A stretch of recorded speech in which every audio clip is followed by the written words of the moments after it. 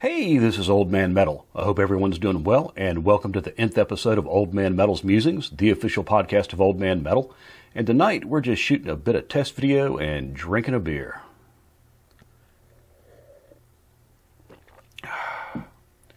Whenever I need more space for other visual elements on the screen, I use one of two basic variations on the standard full-screen talking headshot, which is what you see here. The first one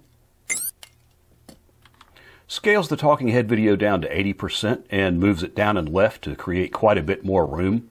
And the second one scales the talking head video down to 70% and moves it even further down and left to create even more room. Most of the time, that change happens in the middle of a shot, so there's a transition involved, and I've tried a number of variations on that transition, and I've never been quite happy with any of them, so I decided to take a minute and figure it out once and for all. So now I'm just shooting some test video to play with, and I need maybe 3 or 4 minutes, I think.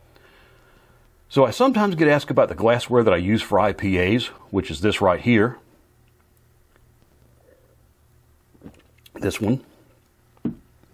And it's the Spiegelau IPA glass, manufactured by German crystal glassmaster Spiegelau, introduced in 2013. It was designed in conjunction with brewmaster Sam Calagione of Dogfish Head Craft Brewery and Ken Grossman of Sierra Nevada Brewing Company. The design process went through 50 to 60 different iterations, varying bowl shape, bowl depth, handle design, and nucleation points, among other things, and it resulted in a final lineup of 8 prototypes, from which number 6 was chosen by secret vote.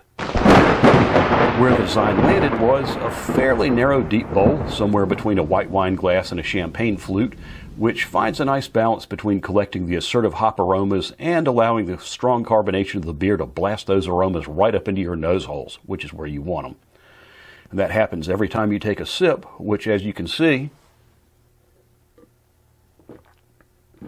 puts your schnoz right down in the middle of the bowl. The design also includes nucleation points etched into the bottom of the glass, which provide a constant stream of aroma-releasing effervescence, and ridges in the handle that batter even more carbonation out of the liquid every time you take a sip. Does it work? Damn right it does.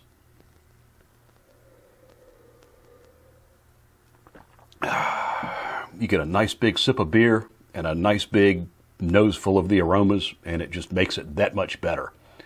If you're going to spend $4 or $5 on a pint of top-notch IPA, why would you balk at spending $8 on a glass that'll let you get the most out of it? That just makes no sense. I'd like to thank Burial Beer Company for tonight's show beer, End of Plagues,